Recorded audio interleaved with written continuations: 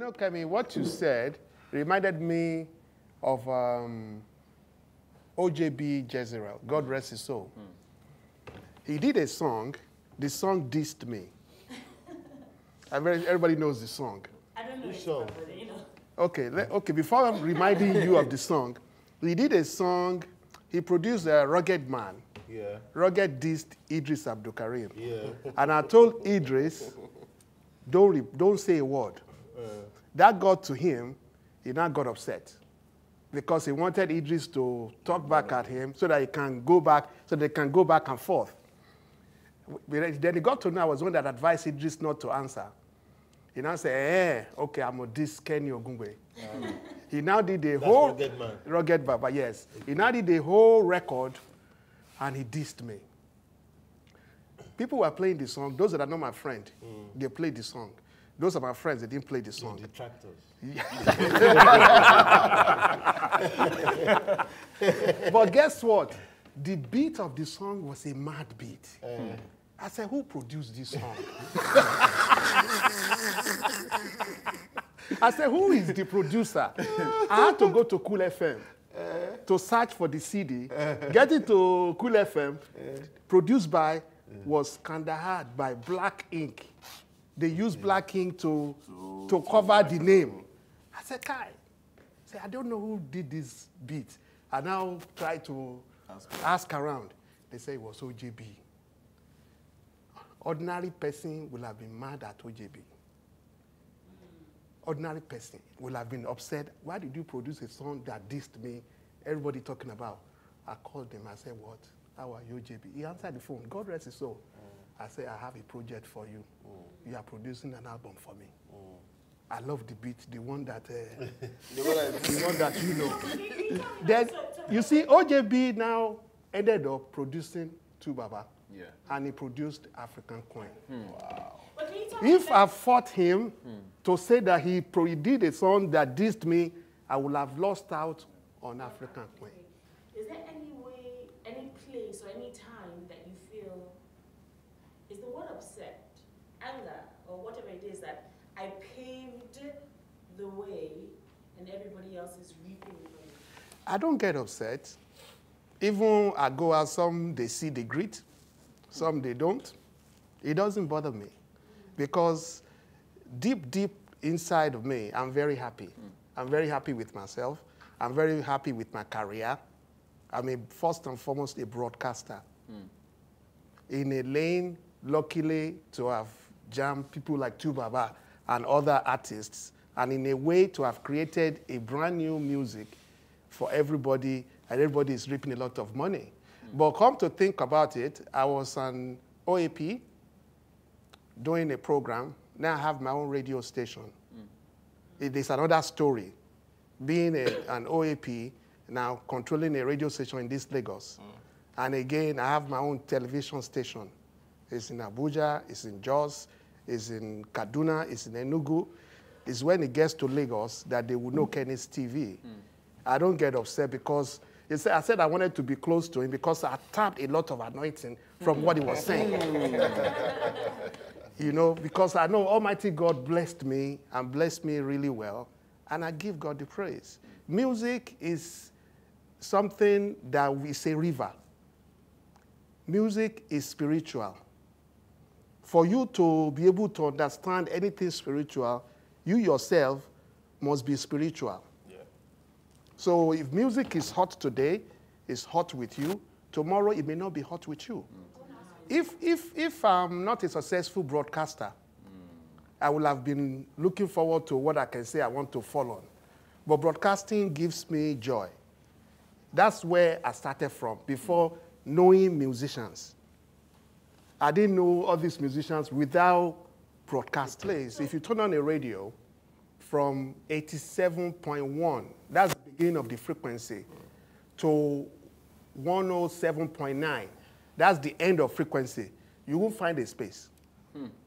You go from one station, Spanish station, English station, rock station, urban, beat, rhythm, jazz, all the way till the end. And when I was in there 25, 30 years ago, I was like, I hope one day Nigeria will be like this. And I came back, I started the 3rd FM station with High Chief Dokpesi. And at that particular time, about 23 years ago, today, there's no frequency available. So I come to think about it, it was my prayer that I prayed when I was in college, that when is Nigeria going to ever be like this? That Almighty God will let Nigeria be like this. And it had now happened in my own lifetime. I'm so happy. And I bless God. So I don't get upset because I know I still have young artists that's working with me. I have Joel Amadi. He's the only artist, only. And people were asking, how come you don't sign or you don't? They don't know that to build a radio station, it takes a lot of energy. And if you sign any artist, it takes a lot of money. He can tell you. So his ability to say, okay, you know what, I don't want to spend my money on videos. I don't want to spend money on any other thing. I want to spend money to buy equipment, to buy radio equipment, to organize a radio station. And that was why I was a bit, I didn't produce. I didn't sign anybody, but I play music, I play them, I support them until now that the radio station is now on air. Now you never can tell. I'm a music person, I'm a businessman. A chance can come, another artist maybe came and sings. Or raps. You know, you never can tell, anything can still happen. And again, we have a radio station. Check out our music. Let Bez be on Bez, the planet. all right? Yeah, man. This is my lucky charm. And you know now, it's not like you have to run around and try to paddy. If it is your radio station that is playing your song, you have followers. Just like you're on Instagram, people that they love you, they will always listen to you. Then you sell the music. There's no enough of energy to say you want to go up and down. No, no way. You just stick to what you know. People will come and they will support. Okay, yeah, it was frustrating for me because at the time, I don't think I was working hard enough. And what do I mean when I say that? I don't think I was exploring all my avenues and exploiting all my avenues. You know, I wasn't doing as much as the other people were doing. You know, the amount of videos they were putting out, I wasn't putting out, you know, so why should I be upset? And, you know, largely because it was, you know, and there was a tendency to blame, you know, my label, you know, because of the lack of funding that was coming from it. But I understood that, listen, everything, you know, like what I was saying, everything is in your hands. You know, sometimes it's not the music. You know, like Fowles came into the industry, he tried with his music, and the music was growing, and then he switched to comedy, you know, and then that blew him up, and then he put the music in. There is always a way, you know. So I started something, Bez Live, you know. I started a show, Bez Live, booked Muriel Kunola, and did a show, and people were just like surprised at the turnout. It was like amazing, it was like a festival. And without faith, I went to Abuja and did the same thing in Abuja, like 3 months later.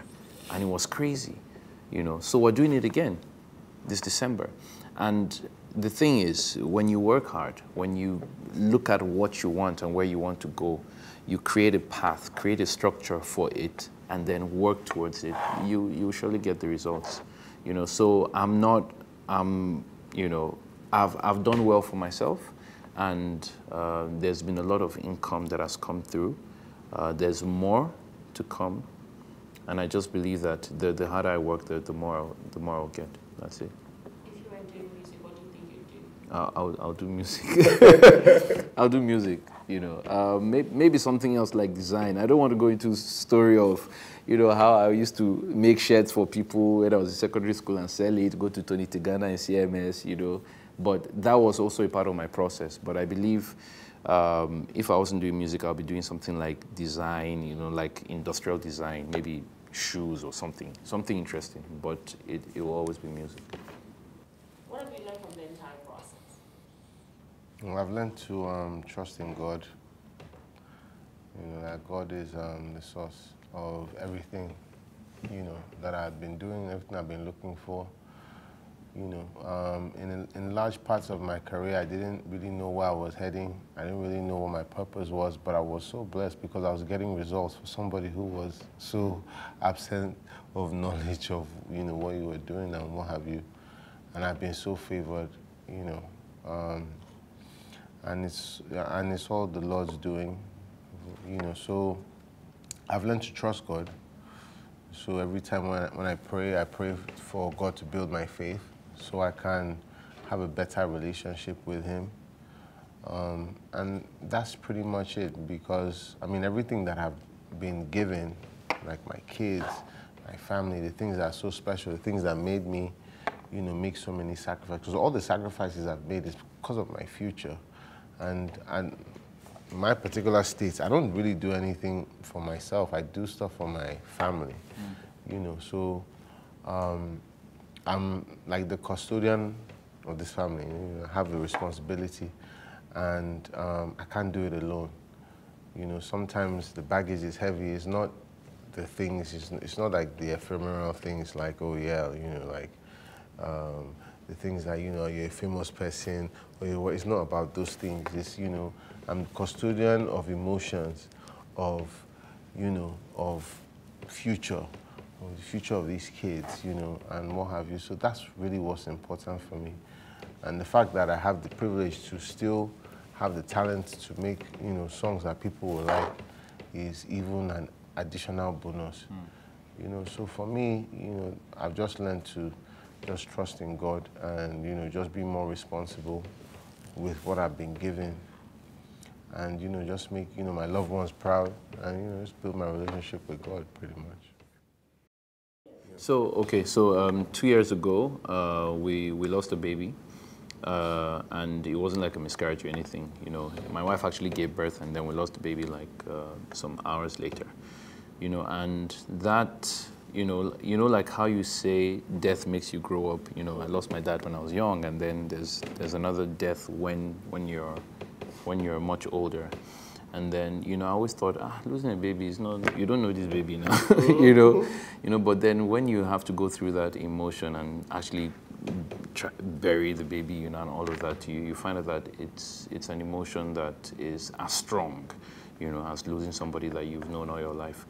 But for me, there was always light at the end of the tunnel, because first of all, I dealt with death before, and just the belief that, you know, there's always a brighter day, you know. So dealing with it, you know, and having my wife, you know, I think at that time, you know, I was actually even concerned with her, you know, because she had never faced anything like that before, you know, and I think it was even more emotional for her. So I think my job at the time was to make her feel great, make her feel better, you know, and encourage her as much as possible.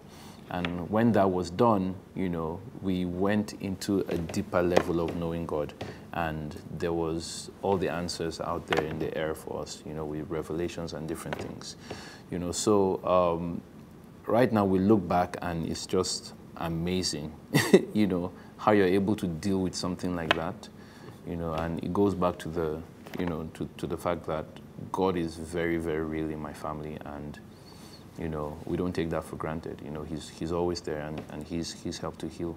How was it when you welcomed your son? Yeah. Say it again? When you welcomed your son? Yeah, I mean, that was amazing. You know, for the first few days. No one knew that your wife was pregnant. I know. For the first few days, I didn't know how to feel about, you know, having a child, you know, and then this guy is there, you know, like, you know how people say, you know, you feel joy, you know, but like, I didn't know how I felt, you know. It was later on I started, you know, bonding with the guy, and then, you know, this whole emotions, and then he's a fantastic guy. So, I mean, it's different things for different people. Sometimes you feel amazing joy at the beginning. Sometimes it comes and builds, you know, but for me, it was, the joy, you know, came gradually, you know, but it's amazing to be a father. And like Nito said, you know, you see that there's so much more than even you. You know, I was telling someone that when he came, it just felt like, they've just phased me out. I'm just version 2.0. I mean, this guy is version 2.0, and I'm like the old version, you know. So as much as possible, I had to get better, you know, because I'm like, this guy has to grow up and say, man, my dad was the baddest, or is the baddest, you know. So it pushes you to even get better, because this guy has to, you know, you have to give something, and you can't give what you don't have. You know, so yeah, that was it. I'm very, like, with my kids, like, I'm ready to sacrifice anything for my kids. It's not about, it stopped being about me a long time ago. You understand? And, you know, I just want to be like the best father possible, you know, and I want to be able to create a situation whereby, you know, these kids can thrive, you know, where I can be there for them, where I can, you know, just inspire them and get to love them more than, you know, I felt I was loved as a kid. Because, I mean, there's a generational shift. Like my father missed a lot of my growing up, but my mother was there. You know, she was there the whole time, you know, but I didn't understand why my dad wasn't there, you know. And now, my dad is much older, but it's so uncomfortable to have that conversation. And I'm like, dude, you know, like, what's up? You understand? And my father dodges, like, emotional, but he came up in a weird space in time. When my father was born, his mother died when he was born, and his father, my father was a seminarian, and when his father was sick, his father asked him to come back, and by the time he came back, it was just a messed up situation. So my grandfather, you know, was cheated because he wasn't educated, you know, so my father had a lot of resentment, you know, like 30, 40 years we had to rebury our grandparents, you know, so my father grew up very traumatized, you know, so a lot of things, you know, affected him and what he could give to his family. And for me, I'm like, man, I have to do better. I have to do better with these kids, you know, so I'm just all about my kids. But my kids have brought me closer to God. That's the most important thing that I can stress. They brought me closer to God, and they have made me realize that I have something important to give and share, not just with my family, but with everybody. You know, some of us, like, when the traffic lights and you see those kids that are begging and they look so dirty and you cringe and you don't want to look at them and what have you.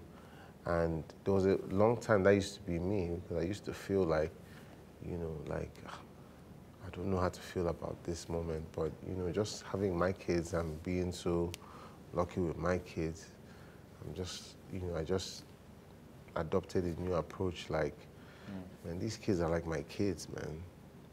You know, they're just underprivileged, you know, so it just made me love more, made me care more, you know. Sometimes when you have kids, your wife starts becoming less important, you know, and, you know, I can't allow that to happen. You know, so I have to treat everybody the same, but it's too hard because my wife is amazing. My son is just a football fanatic. At his age, he's 4 kids, and my daughter is so beautiful that sometimes I get worried. I'm just like, oh, hell no. You know, I'm just like, I'm just ready. So family life has just, like, when I was doing music, I was just like, okay, I like this music, but I've now realized there's something by far greater than everything I've ever looked for. And I'm just like, hey, these people have got me now. Because I'm just like, you know, my move button is so big that it's like I just always pressing it. I'm pressing it. I can't do anything again. You know, like, and when they press it, I'm not thinking about a song. I'm not thinking about a verse or nothing. Before I, you know, like, I'm going to do this bar like this and this. No, like, they just touch that thing. I'm just like, hey, you know, so, but I am in love. I'm just so happy and I'm so blessed, which is why I got closer to God, which is why I want Obi to sort himself out. Oh my God, how did I You know, but I found greater purpose, and it's not just about my kids, it's also about appreciating other people more. And, you know, learning how to be, a better person in general. You know, that love that we have in our home, we can take that love out, you know, understand, and share it to other people and do good things with it. There's not really much to add. I share the sentiments. Life is a gift. Family is. If I had, we had to wait 6.5 years for our child. And if you had asked me before my son arrived if I was happy, I would have told you yes, and I wouldn't have been lying. But once he showed up, it was like a whole different level of joy, a whole completely, it was something. Sorry, when you said if you had asked me, I would have said yes. No, if No, he would have said If yes. someone had asked me if I was happy before, our son came, I would have said yes. And I would have been totally being truthful. Why? Because I didn't get married to have a child. I didn't get married to start a family. I got married because I wanted, I got married because I was tired of watching her go. Hi. Right? She comes in and she has to leave. This kind of yarn, if I tell my wife, say I didn't get married because I wanted a family. I got married because I was tired of watching you leave. Hi.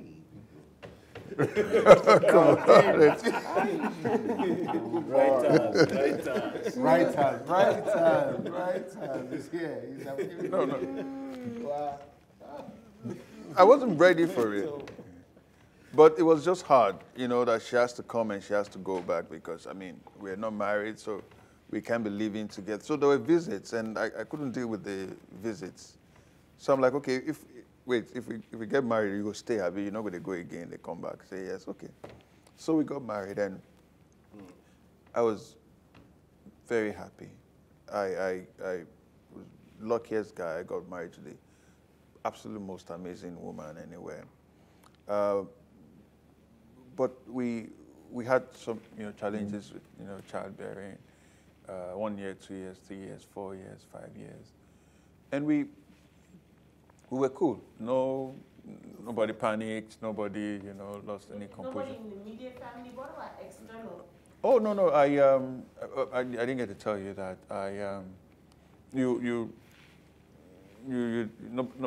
Everybody knew better than to play that game with me. You look it. I was. You just knew. You could get together and say stuff, don't talk about but that. no one person, no one from top to bottom had the guts, still have the guts to walk up to me and say, I was officially the madman of the family. You knew better than to if I liked to drink water, you knew better than to tell me what kind of water to drink or when not to drink water, right? So it was clear, and it was something I'd mastered growing up. I'd mastered this, this kind of you create an aggressive, you create. Posterior, yeah. So people just stayed the hell away. They don't even try to come close to find out if you're vulnerable, if you're nice. They just gave you some space, and of course, worry boy, how they want to me, right? So we managed it very well. I mean, kudos to my wife. She was strong. She was brave. All that normal stuff you see, running from pillar to post, from one spiritualist to one soothsayer, none of that stuff. So our son eventually came, 2008, March 12th. And we were, and sometimes I sit down and I ask myself, the guys, these absentee dads, right? Do they have a clue what they're doing to themselves, right? Because you leave the child alone with the mother and all of that. You think for whatever reason, but you're basically robbing yourself. Just watching my son grow from a 3-month-old to a 6-month-old to a 1-year-old. I was just telling Nate to see when he was about 2, he would call me like, daddy, daddy, daddy, a community called you, and we had bits and pieces of that, on camera. We shot, just watching this guy grow. He's 9 as we speak. He's 9 now. You can't win an argument against him. He corrects my English. The mom says something and he goes, "Mommy, I don't think that's the correct pronunciation." So just going back home to him, and when I cannot be home, I asked them to bring him out. And they say, "No, your sister wants to." I said, "See, you don't understand. It's like an addiction. If you don't bring him to me, I won't function here. I need to see him. Let him just spend some time. Let him be buck-eyed and breathless." He was in my room. Comes out, rehearsal, whatever. Every time he's not in school, and I'm working. So the kids there's such huge blessings. What's the difference from the way you were raised to the way you are raising your son? Or is there a difference? Yeah, significantly. I was very lucky the first 11 years. A lot of love, a lot of attention, my mom.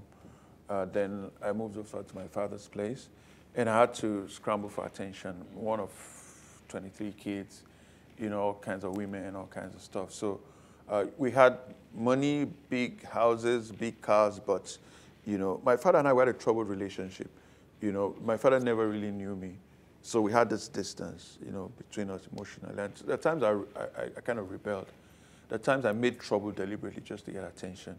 The things I did, not from my heart, but just so that they'll just know, say, I know you can't chance me, that kind of, stuff. So what I try to do is, I try to ensure that every negative experience in my life, the useful lessons to learn.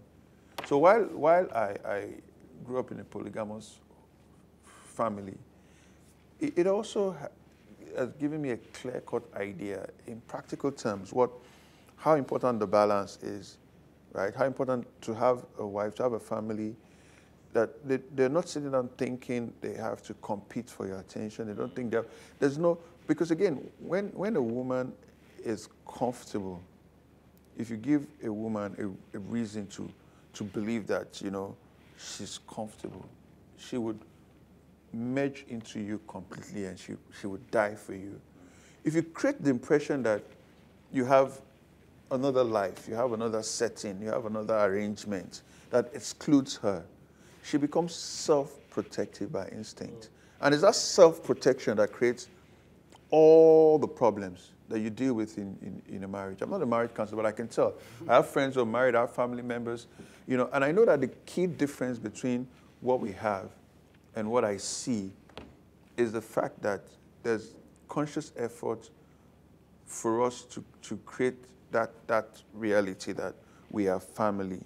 We would ride together. Luckily, we started out when I didn't have a father. So there are no illusions. We are from, as in, Ground zero. the story I told you about the lady who, the lady where we bought food and all of that. A few years after, the lady that will eventually become my wife set up a restaurant, on the other side, right, of 70B Allen, where 70D. So she had a restaurant around there, and a lot of my guys and all of that would. So we basically moved to this feast corner. And the first real close conversation we had was one day she called me and she said, "Dude, all due respect, don't get it wrong. I like the business. I like the money that you guys pay, but I just wanted to ask, how much do you earn?" I don't understand. Like 1, 2, 3. Just she brought out a notebook. On your bill, on you. So many people come in here and have lunch, they have dinner on you. How much do you earn? How do you? And I almost died laughing. I'm like, okay, don't worry about it. We have our means and all of that. But for someone who was making profit off my crew, my baggage, my hangers on, to feel some measure of concern enough to tell me, dude, you have to streamline. I mean, if you're not making this woman, you don't have to feed so many people, right? It made an impression. And we're not even friends then. We're just, like the lady who ran the restaurant that was close to our office and all of that. So so you can imagine when we eventually become friends, then we eventually become lovers, then we eventually become husband and wife, right?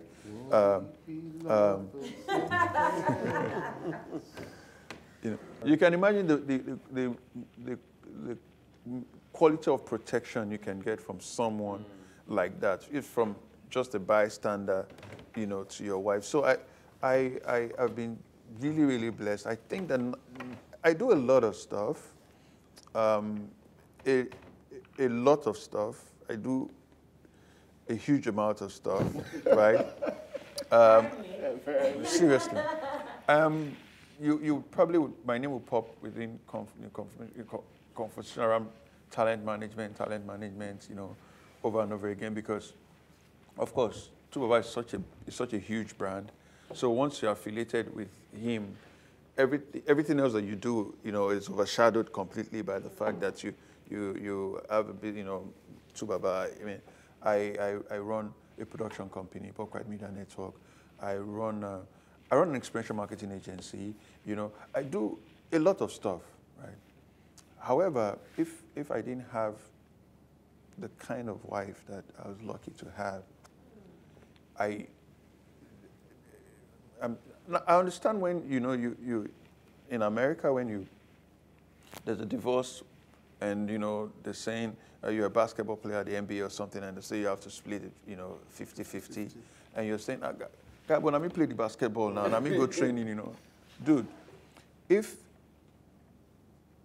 my wife was not what she's been, I would not have been able to attempt to chase 80% of the things I've chased. Not to even mention achieve them. The courage to sit down and say, okay, on to the next one. Buck, Quiet and Breathless. On to the next one. I want to create Just Chilling, as a franchise. I want to create this. I want to set up an agency. I want to pitch for this. I wouldn't even be able to do it. So I think it's very important, particularly in this business of ours, to find someone who believes in you completely, who supports you completely, who, I was telling a friend, a colleague of mine a few days ago, I remembered last week that I borrowed money from my wife to shoot a music video for a Thoroughbred Street Hop over a decade and a half ago. And I just remembered I've not paid the money back. How much is the money, please? Well, like 25K. I was going on location, and I figured that there probably will be things that, we'll meet on location that we're not prepared for. So I'm like, I'm going on location, and I don't have cash. And she went somewhere, pulled out 25K. Somewhere, right?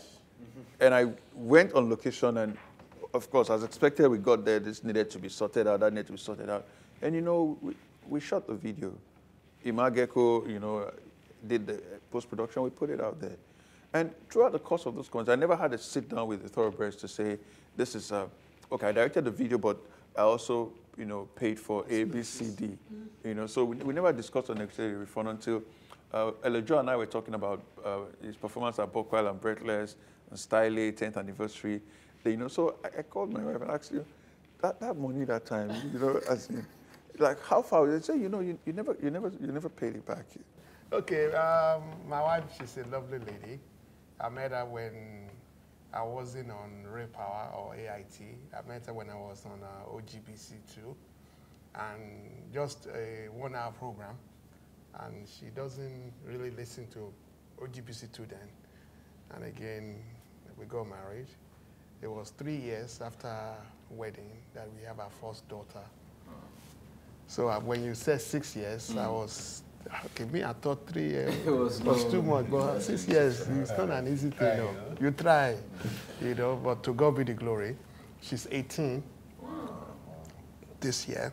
She's in sophomore in Texas A&M. Are you like daddy? Like, next year she'll be junior. I mean, she graduated when she was 16. And again, to God be the glory. I have 2 boys. They are twins.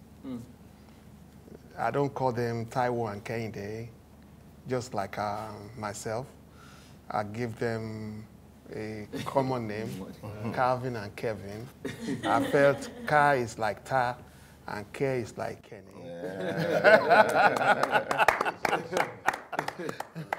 They are so amazing. You know, it's not easy to have twins, especially when they are two boys. They are so energetic. If you get A, you must get B, unless you have to settle for it. And they watch Raw too much that they practice Raw. And funny enough, I'm telling you, funny enough, one is so big and one is slim. So I have to beg the I said, leave this boy alone. When you were sitting back and just go, Wow. I did a lot for this industry. I put a lot into it, and there's a lot of oil I put into the process. I mean, I know that you never want to be in that space where you go, You're right. You're right. To be honest, I've recorded over 80 albums of new Nigerian music. No record label in Nigeria, in Ghana, in anywhere in Africa that can say they've recorded 80 albums in the past 15, 17 years. And again, a lot of energy went into that. When we started, people don't even accept it. We had to beg them and say, oh, what are you doing? Go and do Fuji music now. Can't you see Shino Peters? You make a lot of money. Go and do Fuji. But we were so adamant. This is what we wanted to do, and we were stuck to what we wanted to do. We gave them records. They don't even pay, just like the magazine. You pay, and you come back again. You give them another one. They pay for the one you gave them before now. And again, now social media has taken over. If you go through what the industry went through and you try to think, it's crazy. I don't think about it. I do not. But I appreciate people. I appreciate everybody. People don't know me. People that they don't know me, they can't say anything about me. If you throw the question to people here, say you like Kenny or you don't like Kenny, half may say they like, half may say they don't because of what I've done. I believe if it is A, I will die that it's A. You can't change my mind, you can't change my heart, and I don't care what anybody says. I just get stuck to it. That's why it's so hard when you try to see and you try to gauge me. You don't know me, don't gauge me. Don't talk about me. I mean, I can't stop that. I mean, I'm on TV every weekend. People will say, oh, they talk. I mean, Kevin, well, you're still talking about so many years ago. And again, you were talking about AIT Jams. And Ayo was talking about Coca-Cola Top 10 Countdown. When I hear those things, those are the things that make me happy. I don't look at, oh, we created a boss, 2 Baba, Europe Music TV Awards, Channel O, the whole world got to know about Nigerian music, and again, we did so much. No, because I know it's NFL, not National Football League, but not for long. And that is what everybody needs to know. You're as good as your last song, as your last gig. If you are an OAP, you're as good as your last performance. If you are a TV person, you're as good as your last production. If we understand that, that will give a lot of energy into us to make things real, to make things proper, not to deceive people, not to let people think, oh, I did this, I'm the one, you should give me an award, you should respect me. I don't, because I'm a straightforward person. I'm happy, and to God be the glory. But getting loads and loads of awards. So. Definitely. I mean, while we're talking on the table, I remember something. I was always hearing the word passion. I always related it to love, which in some sense is true, but I was relating it to love romantically. And then we mentioned the Grammy trip that we had, and it was when I was on that Grammy trip with them and listening to them talk about passion, because then they had J1 at that point, and I forgot what we were talking about, but the word passion came up, and they described it to me in a different light in terms of what we do. You know, if you chase money and you do something for money, you're never going to get it. And it wasn't until that conversation I understood that, because I always thought the point was to get paid. But then Kenny Dillon broke it to me. He broke it down in the sense that if you chase money, you will always chase that money. But if you do something from your heart, if you do it because you're passionate about it, you won't even need to chase the money. The money will come and find you, and then you put that money to work. You know, so, I mean, living here today, and like you said, being smack in the middle of the new school and the new buzz is one of the things that a lot of people lack. They're not doing it for the passion. They're doing it for the airtime, they're doing it for publicity, they're doing it for the gram, you know, and then they wonder why tomorrow they're no more. Because it didn't come from the heart. You wanted to get the money, you got the money for that moment, but that money is now gone. So guess what? You're now on the road again for. So one thing I really want people to take away is, you know, do it for the passion. Do it because you love it. If you don't love it, you don't find the love for it, don't do it. Don't because you put yourself under unnecessary pressure, and that's where the whole fake lifestyle comes in play. That's where, you know, you're doing things that are not even in your personality. If you do something for the passion, you make it work. You know what I'm saying? Like, it becomes you. You know, like, if I wasn't DJing, I don't know.